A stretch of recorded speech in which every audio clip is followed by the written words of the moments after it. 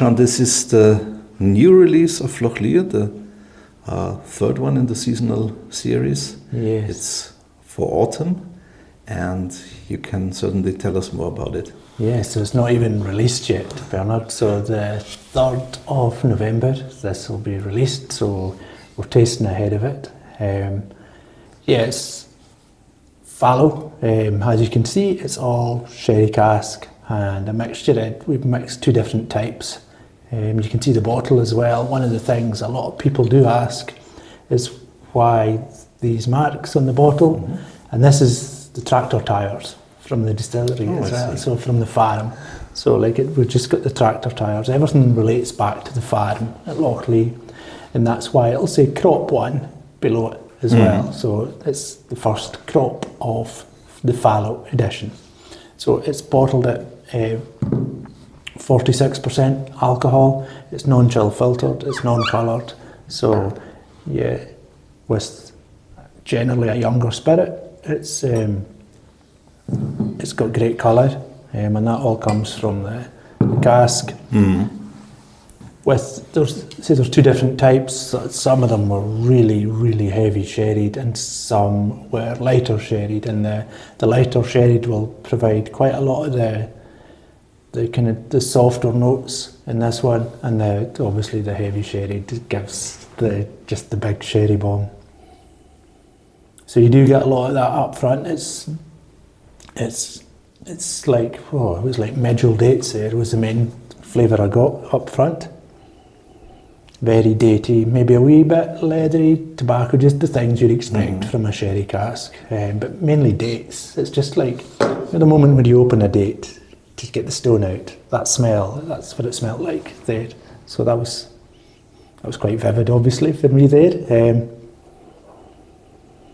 You move along, and you get some, there's a wee bit of dry at the back end there too, but it's what's that, and there's a mixture of it's more like a creme brulee a wee bit, but more bitter. It's like something's been added to the creme brulee. Coming after that, then just nice kind of red stewed fruits as well. And it's opening up. And that's one thing about Lochlea as well, pour it into a glass and leave it for 5-10 minutes, it gets better. It seems to open up. It seems to need to open up a wee bit. So if you leave it in the glass 5-10 minutes, you just start to get more and more of the depth that is there in Lochlea. So yeah,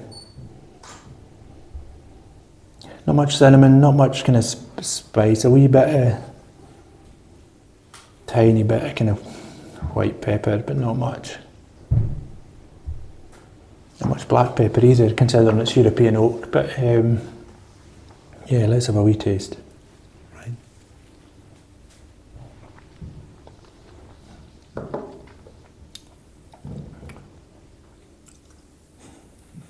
Yeah, it starts off soft and then it just becomes really, really big, the flavour profile in your mouth. Nice leathery notes coming through in the palate, but as I said, it was more datey, dry. Yeah, kind of creamy, dry, leathery, then feels a wee bit white chocolate now, just coming through, and then it's still changing, which is good. That's really good. There's a wee bit of depth there too, and now it's just petering off into, what would I say? It's kind of like an orange rind more. Orange rind leathery mix. That leathery note stays all the way through it, which I quite like that. This is the first time I've tried it. Really? Yeah, in the bottle. Yeah. I've tried, I'm doing all the pre-samples, but this is the first time. So it's nice and lingering, that aftertaste, which is good. And I think it'll be really, really popular because people love a big sherried whiskey. So this is definitely fitting that bill. And it should fit perfectly for the season for yes. fall. No, that's just the fallow period is when everything goes quiet in the farm and we plant these covered crops. The nights are getting darker, so it's just a wee sherry whisky to kind of. It will be available on the 3rd of November. Yes. And yeah, in shops in Germany as well. Yep. Perfect. Yeah, no, it should be all over Europe. So look forward to seeing what folks think of it.